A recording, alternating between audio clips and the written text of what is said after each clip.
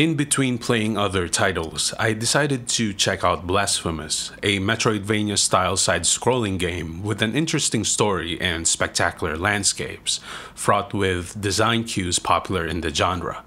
From the first few hours alone, the difficulty of this game is already apparent, but there was another thing that immediately became clear.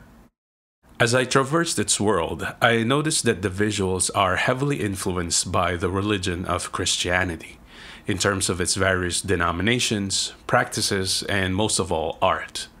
Numerous examples can be found throughout the game, such as enemies that look similar to the Flagellants, which according to worldhistory.org is a group of zealous Christians who roam the streets whipping themselves for their sins along with the rest of humanities, among other things.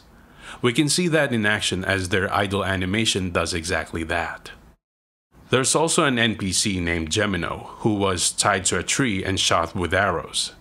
If this looks familiar to you, that's because it has a very strong resemblance to a painting of Saint Sebastian by Giovanni Antonio Bazzi, as seen on Le Galerie degli Uffizi's website. Even in the opening cutscene, there is a subtle reference to a widely held practice by many Catholics at Mass.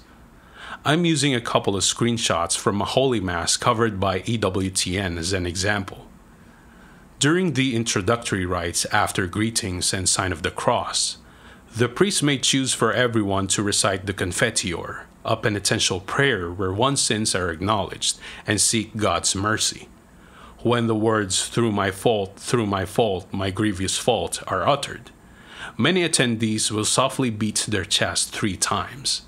Not necessarily with the base of a statuette, but with a closed hand as a gesture of sincerity. So the cutscene is not only thematically similar to the practice.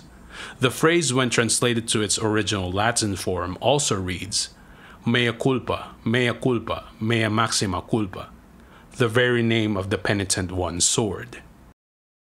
With that said, these resemblances made me ponder on the question, is this game trying to paint Christianity in a specific color palette? In my opinion, the answer to that is no. As an example, I present to you the boss battle scene against Ten Piedad, the most obvious of all references I've seen so far. His resting position is almost a mirror to a marble sculpture by Michelangelo Buonarroti called Madonna della Pietà. That represents the moment when Jesus was taken down from the cross and is given to his mother Mary. The image we're seeing here is from ItalianRenaissance.org. The arena itself is also an interior of a church, and in its background we can see the ruins of a destroyed pulpit. So does this mean that Ten Piedad is the son of God in this game and this is a statue of her mother? According to the thorn symbol, no. He refers to the statue as the Lady, and his background story is entirely different. This is a good representation of how skin-deep the references are in this game. Underneath the surface and all the way down to its core, this is a wholly unique religion with its own set of rules, practices, and history.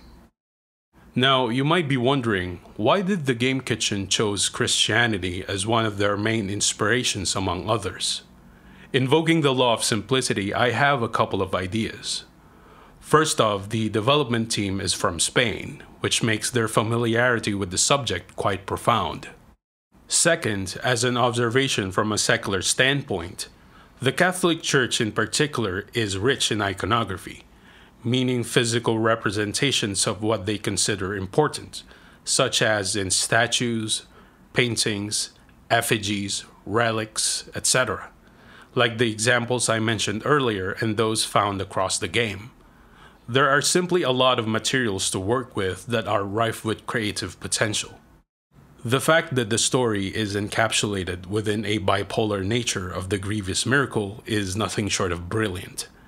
This is a great game as far as I can tell, and a welcome addition to the ones we usually cover on this channel.